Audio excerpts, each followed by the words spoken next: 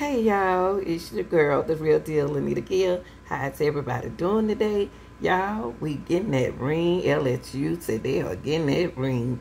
And and Angie, Reese, laugh out Jill Biden, wish to invite both LSU and Iowa to the White House. Now at first she was talking about inviting just Iowa, but because she thought they was going to win the champion, but it was the other way around, LSU.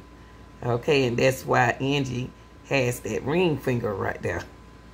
Okay. And so, anyway, LSU Tiger star women basketball players, Angie recently responded to her Biden in Monday that she wishes to invite both teams to the White House. I know we had a champion come to the White House. We always do. And she just having fun. Angie's just having fun, showing laughing emojis. And she said that it's normal for the losing team of a championship to be invited also. But that's how girls talk, y'all. Whether President Joe Biden will invite them or not, they come. Now look, oh wow, she's upset.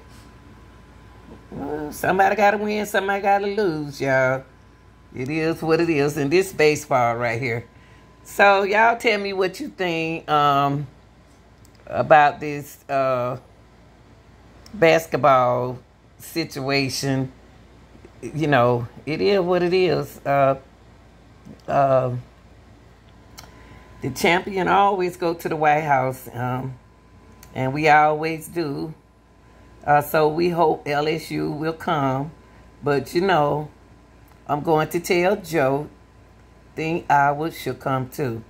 Now, Joe, now only the champion's supposed to come now. Don't do that now. Let them come another day. Okay? Well, y'all tell me what y'all think about that. They always invite the champions. But now you invite Iowa. Iowa, but I think that they should come on another day because they did get second round. All right? Y'all tell me what y'all think. Y'all think it's fair for both teams to come? Or do you think that just the champions should come?